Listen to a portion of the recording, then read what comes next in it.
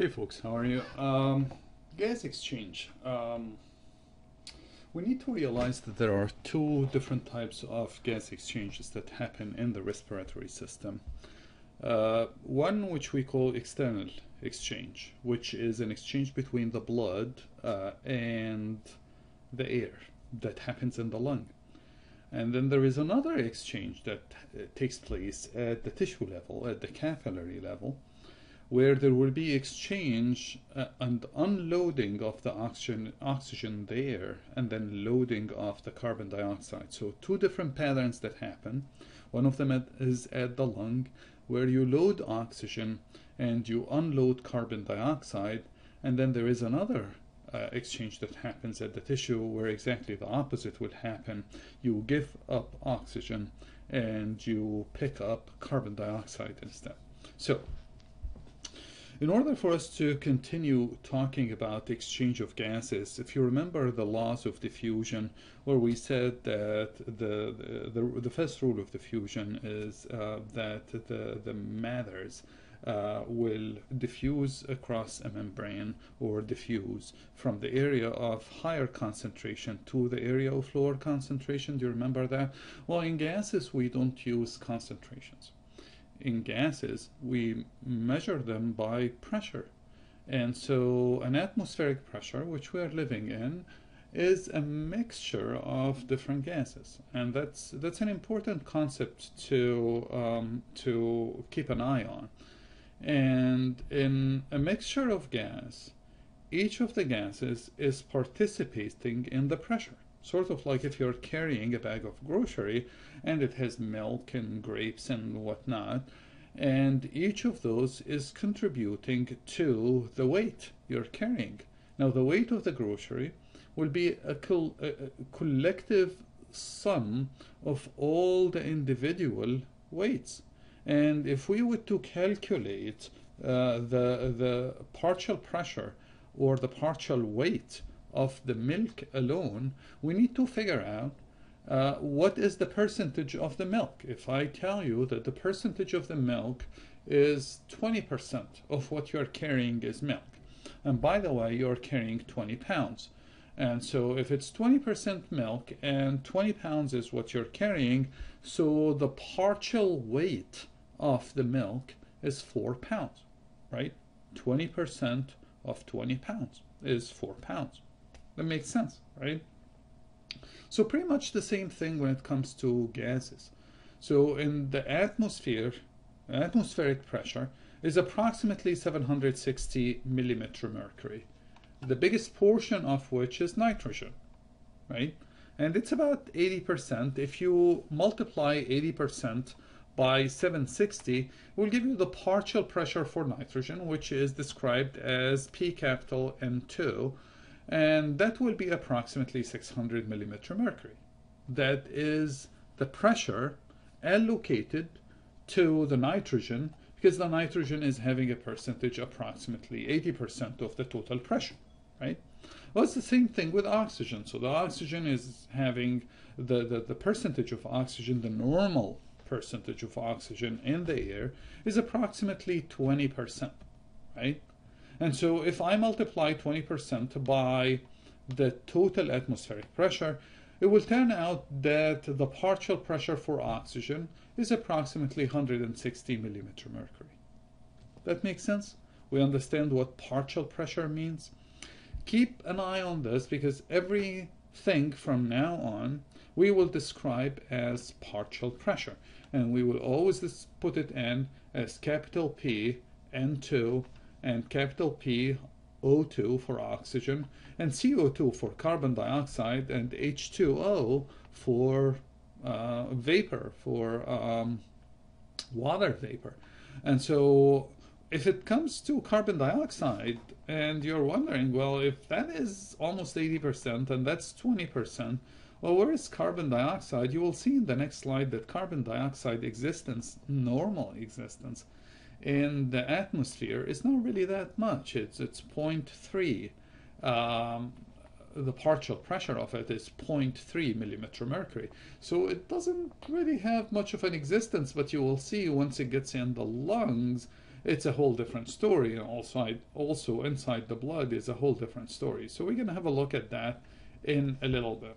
I'd like you to appreciate those numbers. These are kind of an important. It's not like you need to remember them, but I'm going to tell you what the importance of these numbers in a little bit. So we have nitrogen, and we agreed that it's approximately 80% in the air, and the partial pressure of nitrogen therefore is approximately 600. Oxygen, about 21%, and the partial pressure of 760 will be 160. And the carbon dioxide, you can see that the approximate percentage is almost insignificant. It's negligible, and therefore the partial pressure of carbon dioxide in the atmosphere is approximately 0.3 millimeter mercury. When it comes to water, H2O, then the partial pressure is approximately 3.7, and that's again allocated to the percentage of H2O in the air. Sounds good? So, the oxygen concentration we need in the air to be is approximately, or the partial pressure of oxygen, however, is approximately 160. We established that, but let's take a scenario here. If someone is in an airplane and the pressure drops suddenly because of something, and we know that higher altitude have lower pressure in total. So all of a sudden, this, instead of being 760, and let's just throw an example here, it became 500, right? And the 500, if the oxygen stays to be 20% of the 500, well, then it becomes low. It becomes 100 only millimeter mercury.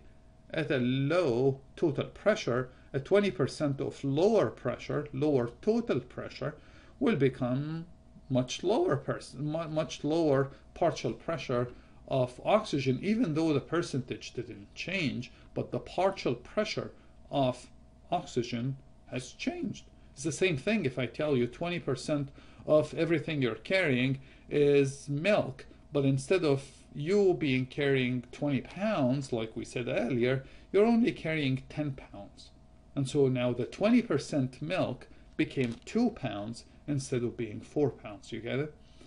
And that's why in these situations we increase the concentration, we increase the percentage of oxygen. And you see in movies and when you're in an airplane and they tell you if the pressure drops, what do? They drop the oxygen masks. Why would they drop the oxygen masks? To increase the percentage of oxygen that's coming to you. Therefore, the partial pressure for oxygen remains at approximately 160 to sustain your normal functions. You get that? It's also why in higher altitudes, people can have difficulty in breathing. And people in higher altitude, they can start to have a lot of red blood cells, polycythemia. Why is that? Because we know, and we're going to study that together when we get to the kidney functions, and when we get also to the endocrine systems and the blood, that there is a hormone being secreted by the kidneys, and it's called erythropoietin. And the erythropoietin will go to your red bone marrow and will start the synthesis of new red blood cells. That's why we have polycythemia in higher altitude, because we don't get enough oxygen. The oxygen percentage is remaining the same, but the overall pressure has dropped. You get that equation? Good. Well, let's have a look here at carbon dioxide. Well, carbon dioxide is really insignificant at that point. So even if it multiplied, and you will see in a little bit, even if you multiply that by several numbers, it's not going to change much because it's insignificant to begin with, right? So these are the pressures inside the atmosphere, right? And at sea level, but of course the water level varies, the carbon dioxide level varies if you're in a closed room or you're in an open air. Water level in a very humid Florida day, you will have much more air and much more water in the air, and much more water will become a higher percentage of water in the air, and that can affect the oxygen level. So sometimes too humid environment may not be very good, especially for people who are suffering from respiratory problems to begin with, because the oxygen concentration will drop. Why did the oxygen concentration drop? Well, because the water concentration rose, and that may have an effect on the percentage of oxygen that can be found, right? And of course, in very humid environment, then your ability to cool down yourself by sweating is not very well either, and that is really the main reason for the troubles with high humidity. But even the feeling of thick air in your lung, you feel that, and you feel like you want to breathe heavier, and that's just because of oxygen not being as much of a concentration as it should. Okay, so that is in the atmosphere. In the alveoli, on the other hand, you will see things have changed a little bit, except for the nitrogen, which is insignificant for us at the point, because nitrogen doesn't dissolve very well in water to begin with, and the only time it dissolves in the plasma and the blood is if it's under excessive pressure, like for the divers, for example, if they go into deep sea, and their tanks on their back has a mixture of gases, and the nitrogen, which generally wouldn't dissolve in the plasma, now starts to dissolve because you're under higher pressure.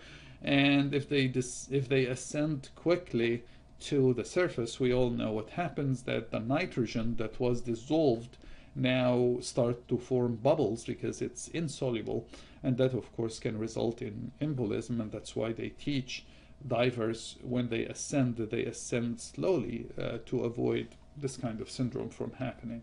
Okay, so that's for the nitrogen, and that's the only important aspect of the nitrogen. However, oxygen, you will see that there is a big drop, and the big drop is attributed to many things. The first thing, which is not the main reason, you will see that water here, which used to be only 0.5%, then it rose by 10 times, tenfolds, more than 10folds. So it became 47%, right? And that occupied some of the air, so it thinned the concentration of oxygen. But that's not really the main reason. I'll tell you the main reason in just a little bit. But let's also have a look first at the carbon dioxide.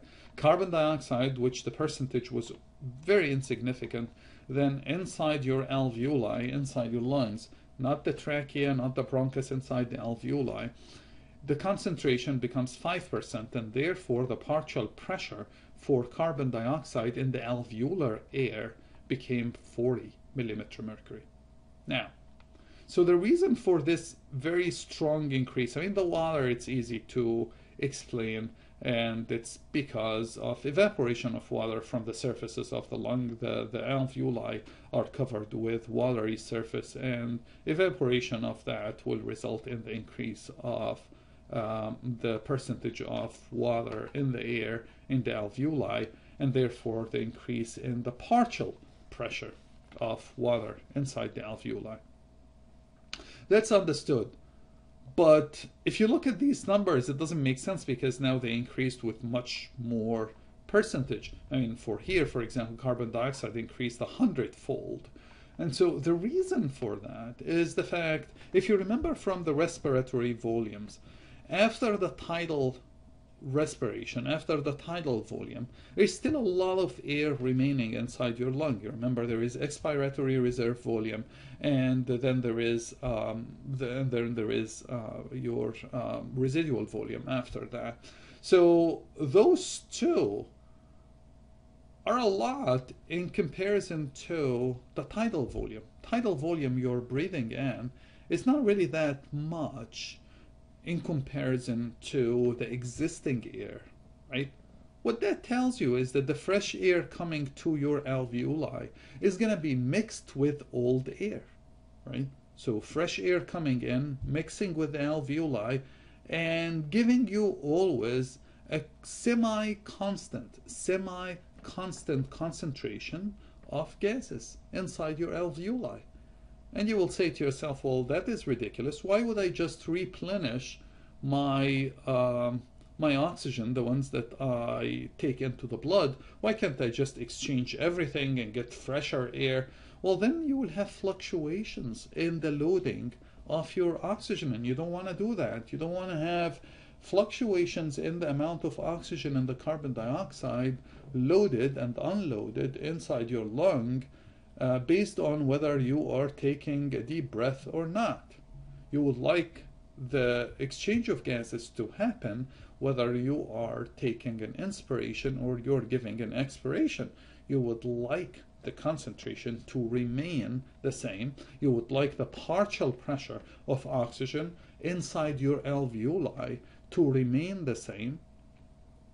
And so therefore, the blood doesn't stop when you're breathing or when you're not breathing. The blood continues, the capillary flow continues to happen. So as you are breathing and as you are replenishing the air, the concentrations of gases in your lungs, and just fix it back into these levels that you see here on the right, as you are doing that, the capillary flow continues to happen, and therefore you're ensuring that the exchange of gases inside your alveoli, between the alveoli and the capillaries, the exchange doesn't happen in the alveoli, but between the alveoli and the capillaries, will continue regardless whether you are in inspiration or expiration or in between them.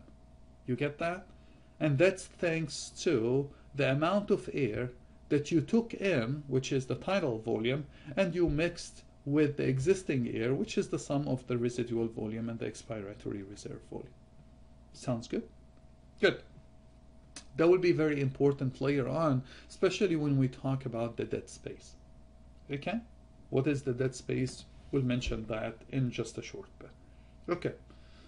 So we get the point. The changes here we see in the partial pressure for oxygen and the partial pressure for carbon dioxide is mainly due to the fact that the air you're breathing in will mix with the existing air, and that will change the concentrations slightly from 160 to 104. From 0.3% it will go up 100 times. That's not slightly. That's not a slight change. It is a significant, very significant change for the carbon dioxide. But keep an eye on that, because we're going to need those numbers later on when it comes to the exchange of gases. Okay. So for the exchange of gases, I'm going to skip this slide. I'm going to come back to it. There are, as I said earlier, there is external exchange that happens here, external respiration, and then the internal one that happens here. So let's talk about this external exchange. We agreed earlier that the partial pressure of oxygen inside the alveoli is approximately 104, right? We agreed also that the partial pressure for carbon dioxide is approximately 40. If you compare that with the atmospheric air, we said earlier that the atmospheric air has much higher oxygen percentage and much lower carbon dioxide percentage, but the fact that the fresh air is mixing with the old air and the fact that water now plays more role inside your lungs will change the partial pressure for oxygen and will change the partial pressure for carbon dioxide to be 104, 105, and for the carbon dioxide to be 40. Sounds good? So that is when it comes to the alveoli and the atmospheric air, right? So, but what about the venous blood, the deoxygenated blood that's coming, if you remember, from the aortic, from the pulmonary artery, through the pulmonary valve, pulmonary artery, and it will go to be oxygenated in those capillaries around the alveoli. So the partial pressure for oxygen in those cases is approximately 40, and the partial pressure for carbon dioxide is 46. Okay. So diffusion will happen. Higher percentage, higher partial pressure for carbon dioxide will go outside because in the alveoli we know that the partial pressure is 40, right? So carbon dioxide would rather go outside. And the opposite is true for oxygen. Now, partial pressure for oxygen is 40 inside, and the partial pressure for oxygen inside the alveoli is about 100, 105, and therefore oxygen will diffuse to inside across what we call the respiratory membrane, which is formed by type 1 alveolar cells, interstitial tissue, and the endothelial lining of your capillaries, and now the exchange took place. There's an important thing here to keep an eye on. You will see that the partial pressure gradient for oxygen is much, much higher than the partial pressure gradient for carbon dioxide. What does that mean? Well, it means here 160 minus 100 is 60, right? So the partial pressure gradient here is 60, whereas the partial pressure gradient for carbon dioxide is only 6, right? 46 minus 4 minus 40 is 6. Does that mean carbon dioxide will diffuse much slower than oxygen? If you remember Fick's law, diffusion of substances will always depend on the concentration gradient, and in this case, the pressure gradient. Well, it doesn't. And the reason for that is that carbon dioxide dissolves much easier, and it has what we call diffusion coefficient, much more than oxygen. And therefore, even though the pressure gradient for oxygen is much higher than the pressure gradient for carbon dioxide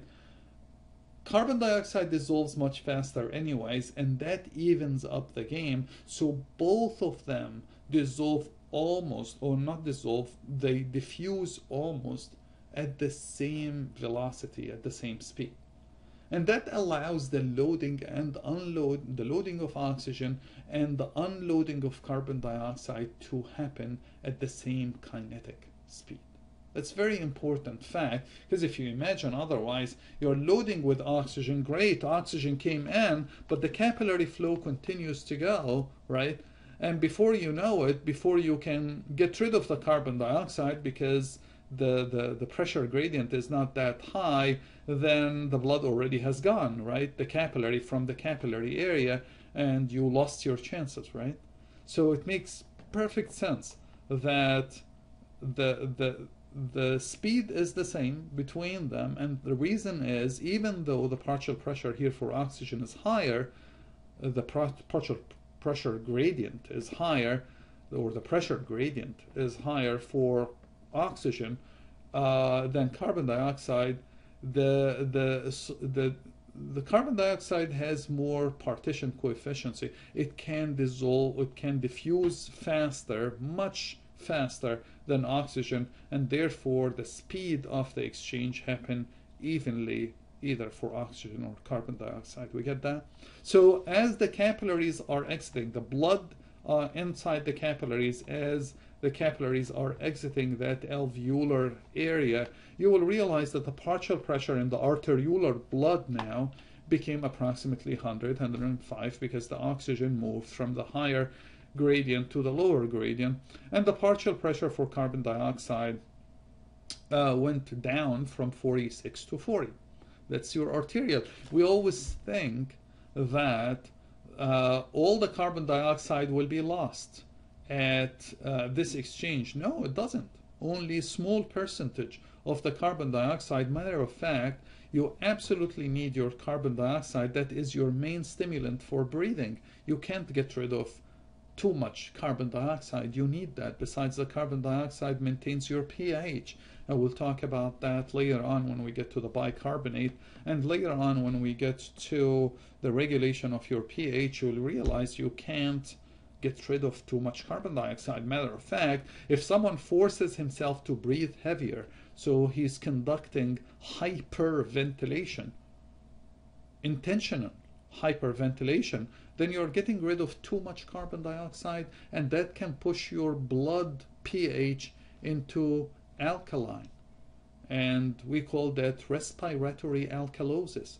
It's alkalosis that is caused by excessive respiration. Alkalosis meaning your blood pH became alkaline, became basic. Why? Because you got rid of too much carbon dioxide. You can't allow that. Get it? So just keep an eye on this, and remember the fact that you don't really get rid of all the carbon dioxide. You still are holding to lots of carbon dioxide. Arterial blood goes back to the left atrium, left ventricle, and from the left ventricle to the aorta. It gets to the arteries, arterioles, and to the capillaries. And inside the capillaries there will be another exchange, but it's an exchange that is based on the need of the tissue, right? So in this exchange, the gases, again, will go according to their pressure gradient. So inside the tissue, if the tissue is metabolically active, it is producing a lot of carbon dioxide, right? The cells are producing lots of carbon dioxide and they're consuming oxygen.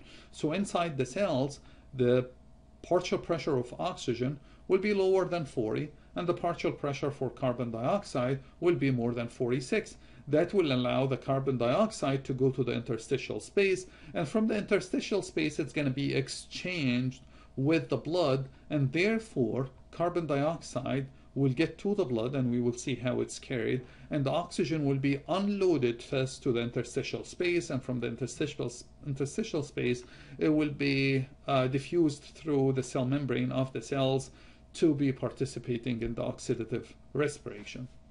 Sounds good?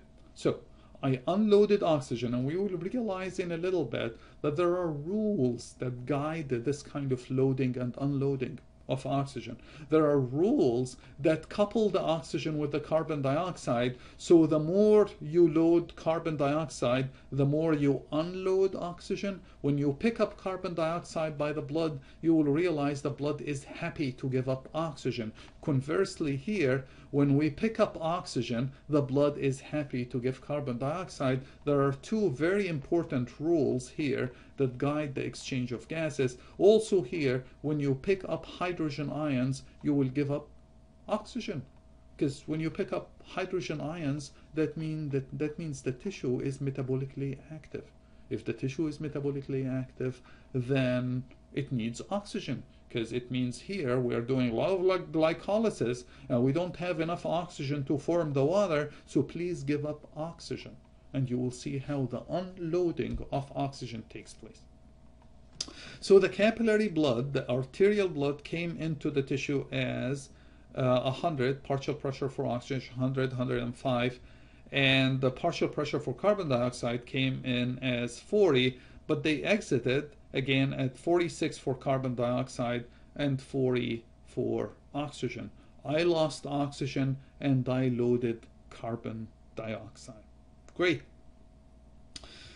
How long does this take place for this exchange to happen? Instantaneously, in less than a quarter of a second, this exchange will happen. So if we look here, this is in seconds. In a quarter of a second, here is the start of the capillary. The blood is coming with partial pressure of oxygen approximately 40. Within a quarter of a second, then it is already loaded, right? So it gives you a chance, a second chance in between the first quarter and the second quarter of a second, because the capillary blood is still there, right? The blood did not exit the capillary. The blood will exit the capillary here, right? After 0.7 seconds. So if the exchange is incomplete for some reason, you have more exposure between the air and the capillaries, not direct exposure, of course, it's indirect exposure. Between the two, contact, almost contact, not direct contact, again, between the two, and that allows more chances for oxygen and carbon dioxide to diffuse across the respiratory membrane. Make sense? Okay, great. So, if we go back to a slide that I skipped, we did talk about the partial pressure, and in equilibrium, similar to the diffusion at equilibrium, then the two sides will be equal, sort of like what we saw here, that once an equilibrium happen, then partial pressure for carbon dioxide here is 40, here is 40, partial pressure here for oxygen here is 100, here is 100, and that is equilibrium, right? Okay, great. So we did talk about those things, and these numbers you don't have to really worry about it, but I just want you to realize here that nitrogen doesn't really dissolve in water, but under higher pressure, as we agreed earlier, nitrogen will indeed dissolve. And like I said, in divers, your nitrogen will dissolve in the water, but the minute they start ascending, unless they ascend slowly, if they ascend suddenly, then there will be bubble formation because the dissolved nitrogen will form bubbles, and that is very dangerous because it can result in embolism, what we call air embolism. Okay. All right. So how do I improve the exchange? If I increase the surface area, and matter of fact, if the surface area in the capillaries and the alveoli can fill almost a tennis court if you line them side by side, and whereas inside your lung it's fairly small area, but it's because of the convolution of those spaces and the amount of capillaries and the surface that is available for the exchange of gases. In case of edema, pulmonary edema, if anything happen in the interstitial space, then the diffusion will not happen because the respiratory, or it will happen at a slower pace because the respiratory membrane got thicker, right? And therefore it will take longer time for the gases to be exchanged. Any increase in the thickness in this barrier that separates the two will result in the fact that the exchange of gases will be hindered, right? The diffusion coefficient, and I mentioned it before when I told you that the diffusion coefficient for carbon dioxide is much higher than oxygen, which was great because the pressure gradient for oxygen was higher than carbon dioxide. So the diffusion coefficient for carbon dioxide will make up for the fact that it doesn't have that much of a gradient difference, and the exchange will happen at an equal speed to that of the oxygen. Make sense? Okay, so keep that in mind, please. All right, I'm gonna skip this one. And we go to this slide here, which explains pretty much what I described to you in the graph, that inside the air, in the air you have 160 and 0.3. When you get to the alveolar air, the alveolar space, you have 105 or 100 for oxygen partial pressure, and you have 40 for the partial pressure of carbon dioxide. That will allow the exchange of gases to happen at the alveolar level between the capillaries and the alveoli, and conversely also at the tissue level you will have the higher carbon dioxide diffusing to the blood from the tissues and the higher oxygen diffusing from the blood to the tissues. Make sense? Excellent. Okay, so that brings us to the dead volume, and I kind of talked to you about it earlier. And if you think of all your respiratory tract and your respiratory system, you will realize that the exchange of gases only happens at the very, very terminal end, which is your alveolar space and the respiratory bronchioles. But most of the passage, there is no exchange. There is no exchange that happen in your pharynx, in your nose. There is no exchange happening there. There is no exchange that happens in the trachea. No exchange takes place in the bronchus, at least not significant. Exchange happening in the bronchus or the bronchial branches, or even the bronchioles, if they are not respiratory bronchioles. Okay? So all of this is what we call anatomical dead space. Anatomical dead space. Which will be very important because when you're breathing, when you're taking, if you remember, the tidal volume was approximately 500 milliliter, your dead space is approximately 150. That means what is entering to your alveoli is approximately 350 milliliter,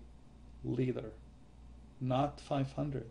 You lost about 150 because that 150 stayed in the anatomical dead space. We're going to talk in a lecture about the anatomical dead space, but just keep in mind that not all the air you're breathing is getting into the alveoli, right? Some of the air will stay behind in the trachea, right?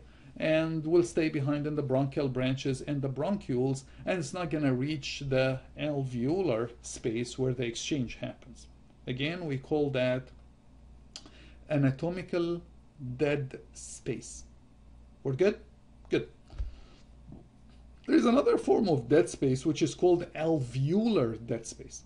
So it's a space inside the alveoli, but yet there is no exchange of gases. And some of you are saying, are you crazy? You know, how can that happen? It's inside the alveoli. Of course there will be exchange of gases. You're right. In normal physiological situations, when the alveoli are small, like here are alveoli, the distance from between the gases which are present here to the capillaries which are present here in the alveolar walls is not that big, so it will allow the exchange of gases. So even though the gases are here in the center, I mean, if they are very close here to the wall, the exchange will have without problem. But even if it's far enough, like somewhere here in the center, this is easy for the gases to move around, and therefore the diffusion more or less happens evenly, and there isn't much of what we can call dead alveolar space, right? Remember the dead anatomical space? This is dead alveolar space. Well, in cases of emphysema, what happens is the person, because of repeated inflammation, and then there will be much less what we call antitrypsin. The lungs are supposed to secrete trypsin and antitrypsin, and if the trypsin, which digests protein, is unopposed, then it will start to chew off these walls in addition to the increased pressure that's happening here. So the inflammation and the increased pressure together will result in the fact that the alveoli will fuse together and they will form what is shaped here like a major or a super alveolus. See how big is the alveolus here compared to a normal size alveolus, right?